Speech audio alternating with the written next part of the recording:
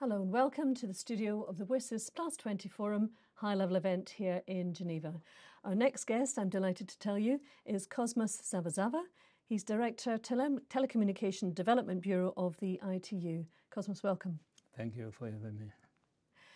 Let me ask you, can you reflect on WSIS in the last 20 years? Absolutely, and I'm reminded of 2003 when the international community gathered in Geneva, and that was the birth of the WSIS.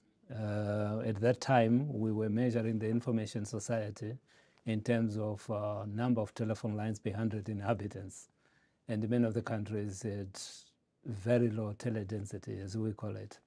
Now, when we look, the world is more connected than ever. We brought the international community together. They met in Geneva in 2003, then in 2005 they met in Tunisia. And of course, technology has evolved, and the international community has awakened to the fact of the critical role that technology plays. So we have walked a long road, although we still have 2.6 billion people who remain offline in terms of internet penetration, but we have made significant progress. At that time, we had about 50 or 49 least developed countries, the poor of the poor.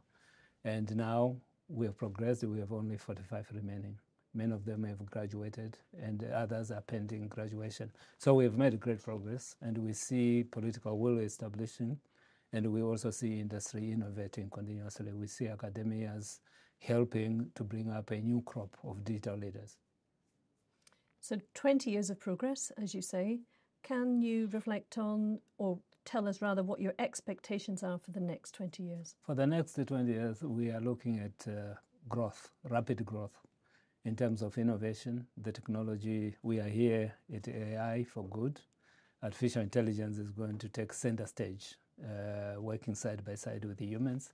We know Internet of Things is going to be a critical issue, and smart cities, many things, and our life is going to change. It's going to be very transformative, and I don't believe in those who say it is going to displace humans, but I think we are going to see humans working side by side with the technology to unlock value, to bring more efficiencies and effectiveness in the way we do business, particularly in fighting hunger and in balancing and making sure that we bridge the gap between genders in the digital sphere, but also to fight climate change, to address the scourge of natural disasters that are wreaking havoc across the globe. We are going to be using technology to make sure that our work is better